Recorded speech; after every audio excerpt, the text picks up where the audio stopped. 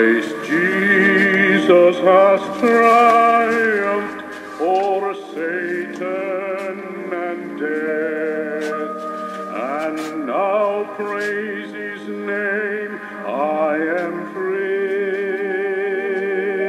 Although he has gone to his Father's right hand, may others see Jesus in me.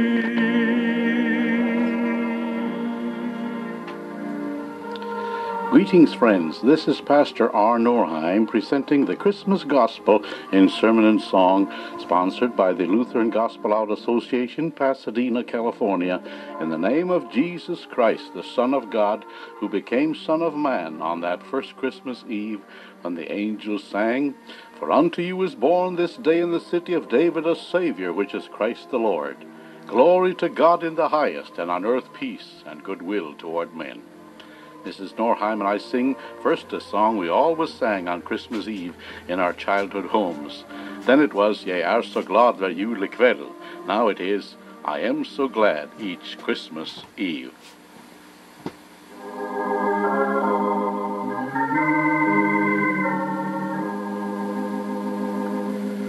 How glad I am each Christmas Eve, the night of Jesus' birth.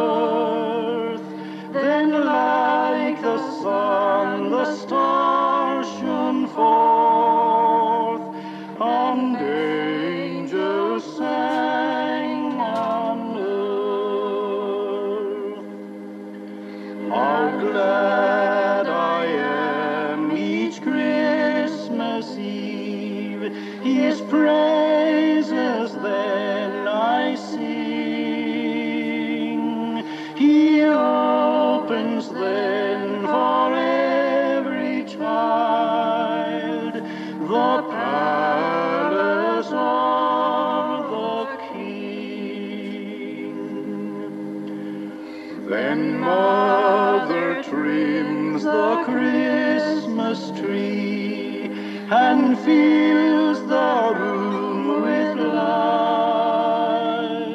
She says that so the stars shone forth and made the dark world bright. And so I love each Christmas Eve, and I love Jesus too, and that he loves me in return, I know so well is true. And now, Lord, that we know that this is so true, we pray that it shall be true to experience of all who listen, for there undoubtedly are many who celebrate Christmas who do not truly celebrate the coming of Christ into their hearts and homes. We pray for Christmas revival, where there shall be those bowing at the foot of the cross, realizing that he that came and was the babe in Bethlehem was destined to go to the cross. It was God's eternal plan of salvation. There is no other. Through the blood of Christ, salvation was to be brought to a sinful world, in order that we might celebrate thy coming and thy second coming, which we believe is soon, in the clouds of the sky. Grant we shall be a prepared people. We ask it in thy precious name, Lord Jesus. Amen.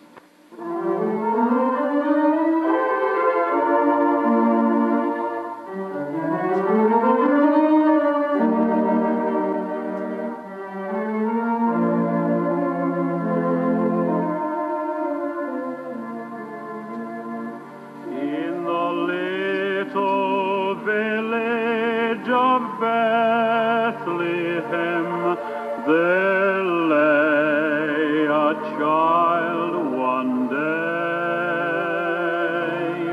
and the sky was bright with a holy light o'er the place where Jesus lay.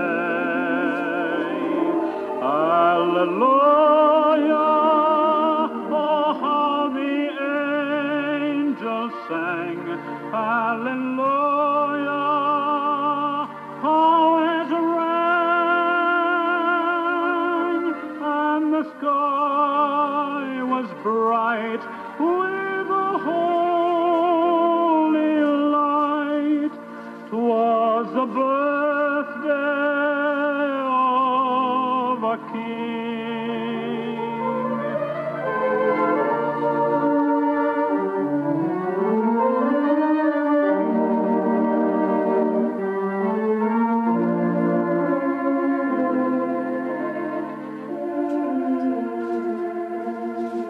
'Twas a humble birthplace, but oh, how much God gave to us that day. From the manger bed, what a path has led, what a perfect holy way. Hallelujah, oh, how the angels sang. Hallelujah, how it rang, and the sky was bright with a holy light. 'Twas the birthday of a king.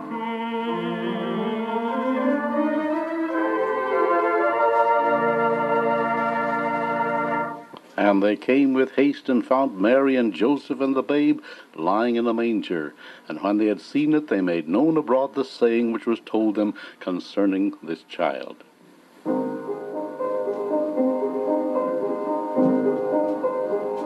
Oh, holy night, the stars are brightly shining. It is the night of the dear Savior's birth. Long lay the world in sin and error pining, till he appeared and the soul felt its worth. A thrill of hope, the weary soul rejoices, for yonder breaks a new and glorious morn. Fall on your knees, oh, hear the angel voices, oh, night divine, oh, night when Christ was born, oh, night, oh, holy night, oh, night divine.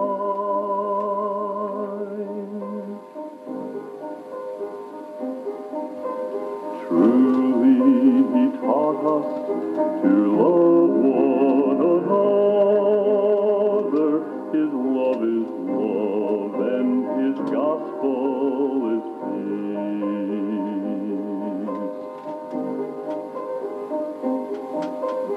Chain shall he break, for the slave is our brother, and in his name all oppression shall cease. Sweet hymns of joy in grateful chorus raise we, let all within us praise his holy name. Christ is the Lord. Oh, praise his name forever. His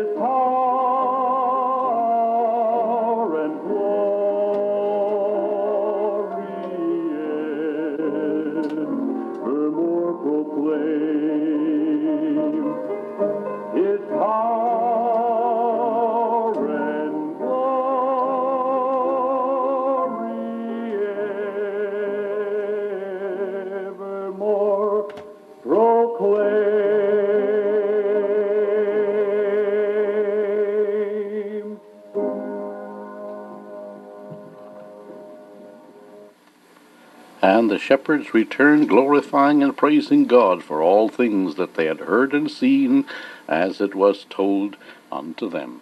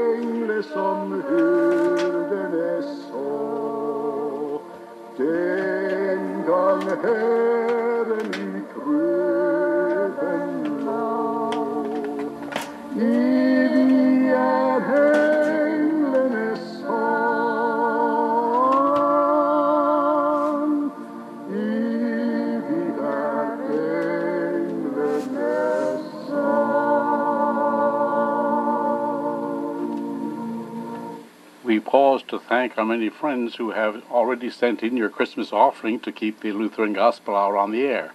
Thanks, too, for lovely Christmas cards and greetings. Deeply appreciated. New listeners may be wondering what our address is, so it's Lutheran Gospel Hour, Post Office Box 12, Pasadena, California, zip code 91102. In Canada, Lutheran Gospel Hour, Post Office Box 201, Saskatoon, Saskatchewan, S7K3K4. That is Lutheran Gospel Hour, Box 12, Pasadena, California, 91102. In Canada, Box 201, Saskatoon, Saskatchewan, S7K3K4. I know a name that can drive away all sorrow. I know a name that is sweeter than them all. I know a name from which comfort I may borrow. When others fail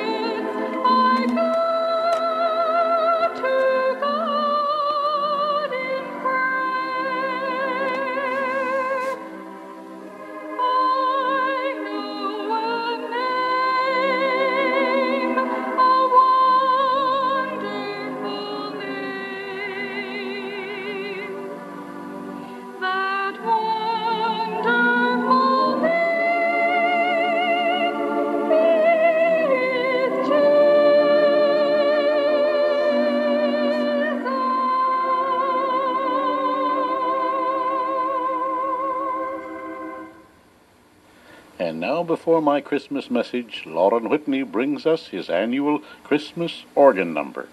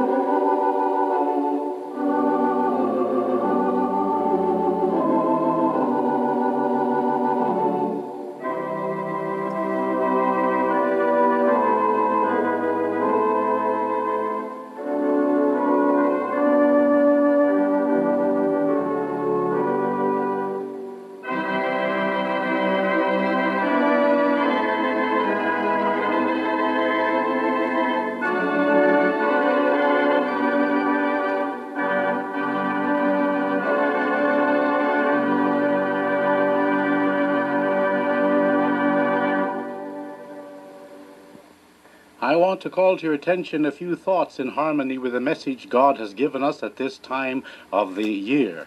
My subject is Jesus, the Light of the World. In the Christmas Gospel of St. Luke, 2nd chapter, we read the 8th and 9th verses. And there were in the same country shepherds abiding in the fields, keeping watch over their flock by night. And lo, the angel of the Lord came upon them, and the glory of the Lord shone round about them, and they were sore afraid. In these two verses we find the two greatest contrasts found any place in the Bible, that God certainly has a message to give us through them.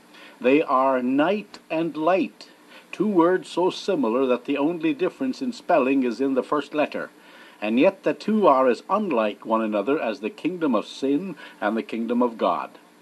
On the very first day of creation, God divided the light from the darkness, and God called the light day, and the darkness he called night. After the fall of Adam and Eve, God used these two opposites to teach us, as it were, by object lessons, the difference between the night of sin and the light of God.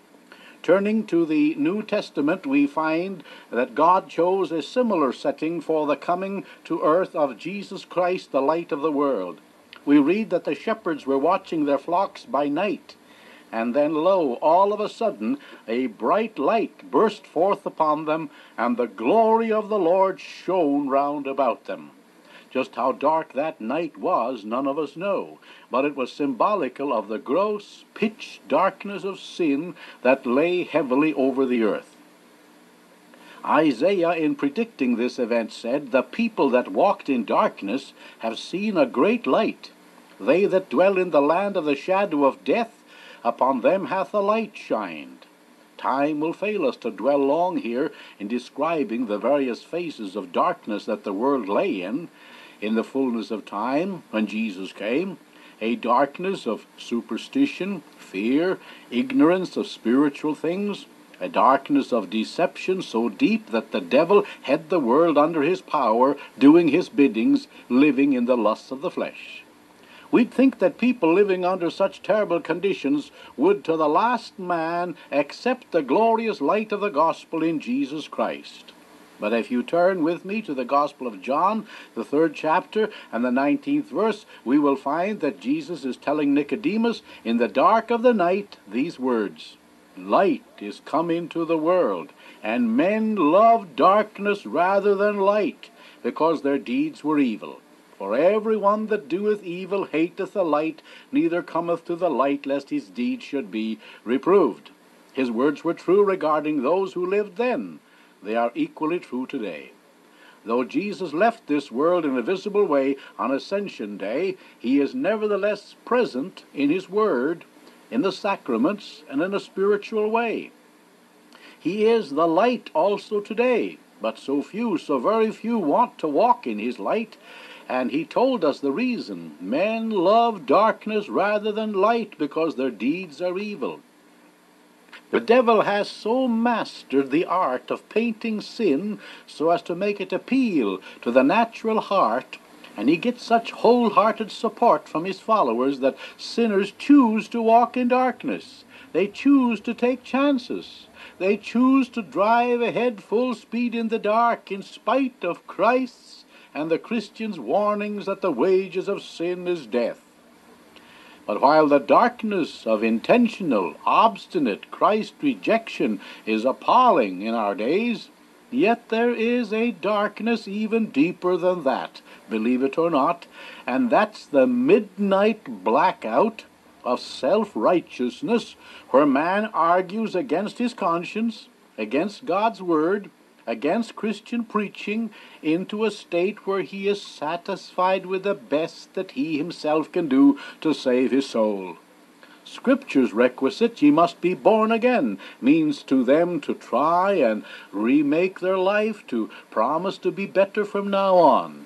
But God's word says Christ died for the ungodly, not for good people so-called.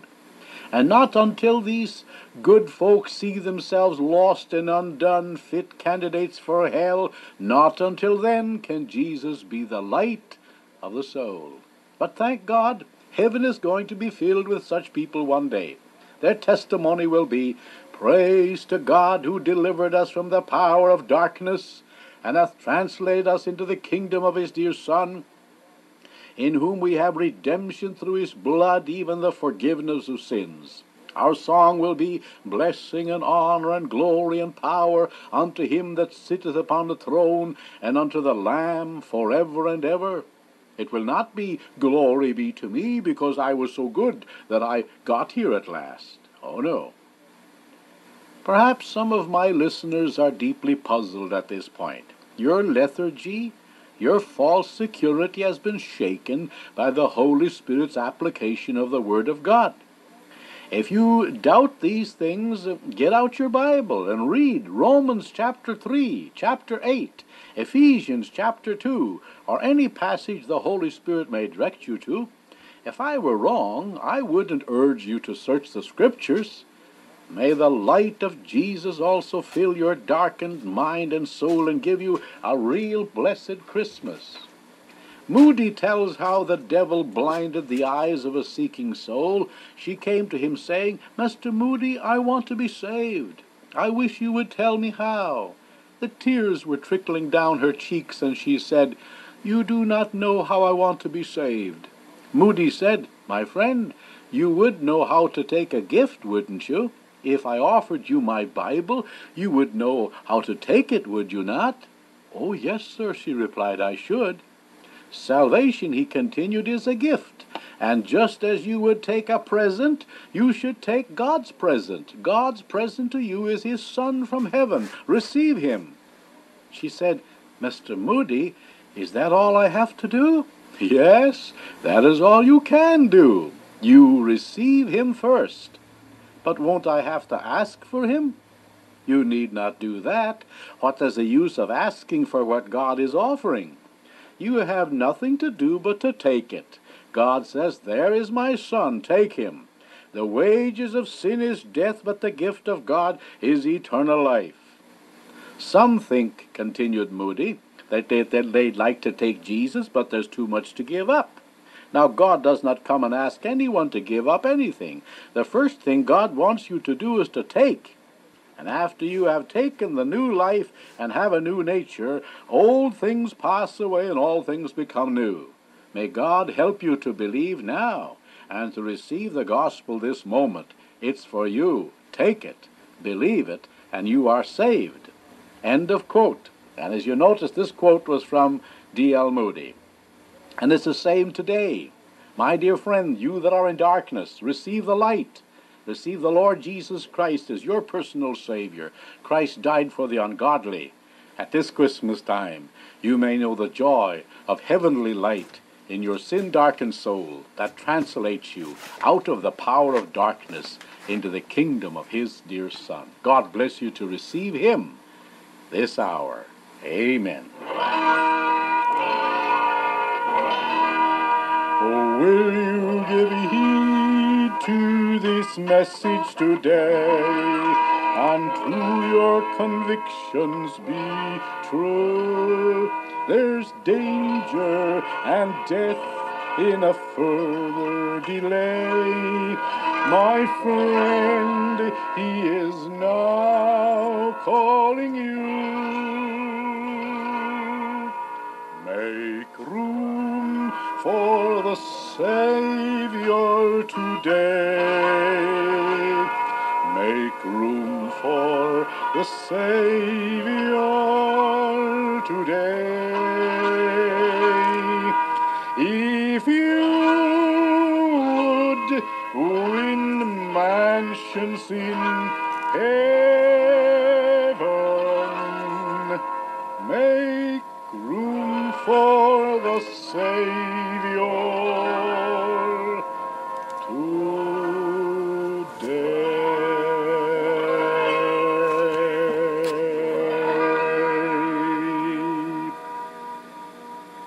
You have been listening to the Christmas broadcast of the Lutheran Gospel Hour of Pasadena, California.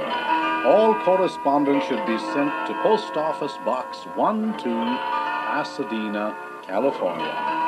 Listeners in Canada should write to Post Office Box 201, Saskatoon, Saskatchewan. This is Pastor R. Norheim inviting you to tune in again next week, same time, same station.